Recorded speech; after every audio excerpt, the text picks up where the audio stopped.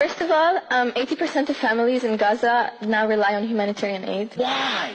Why? Because they have nothing. They had an opportunity. Israel left. There were greenhouses. But may I There were finish? opportunities to develop an economy. The fact that they're all on goddamn welfare really shows something. They're in refugee camps. That's all self-induced. Be self-reliant. Build a state. Do something right. Work instead of going out and make rockets. I'm not feeling sorry for people who rely on the United Nations. Build a state. Do something right. I'm a Palestinian citizen of Israel. My grandparents were internally displaced from Jaffa to Nazareth and from Ain Harud to Bisan, where my grandparents, his land in Ain Harud was confiscated by absentee property law, despite being present by all means. What I'm trying to say is that Israel, by definition, and is not a democratic state. You have the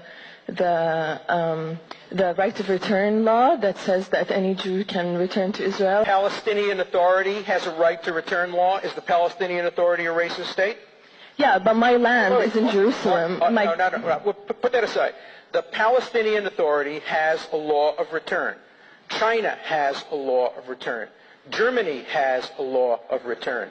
If there's one country in the world that is entitled to have a law of return, it is certainly the one country in the world whose citizens were murdered, 6 million of them, because no state would accept them. Palestinians are today accepted in many parts of the world. Now, the claim about property is a reasonable claim.